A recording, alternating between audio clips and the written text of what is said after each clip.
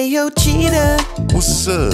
I just made a spring roll, but it doesn't taste as good as I thought it would. What am I doing wrong? That ain't a spring roll, you just rolled a spring. But I could teach you how to make the real thing. First you gotta get all your ingredients, like basil, carrot, mint, purple cabbage, and shrimp. Get some vermicelli noodles and then you all set. Take your rice paper and get that bitch wet. And then you fill it up with the other shit. Roll it like a blunt that you eat instead of smoking it. Okay, I rolled it up real tight in the paper, but don't we need a sauce to enhance the flavor? Yeah, let's get it started with some honey and garlic and creamy peanut butter. All you need is $1. Then you gotta add soy sauce and rice vinegar, a little sesame oil, and then you mix it up. Now it's time for you to eat it, bro.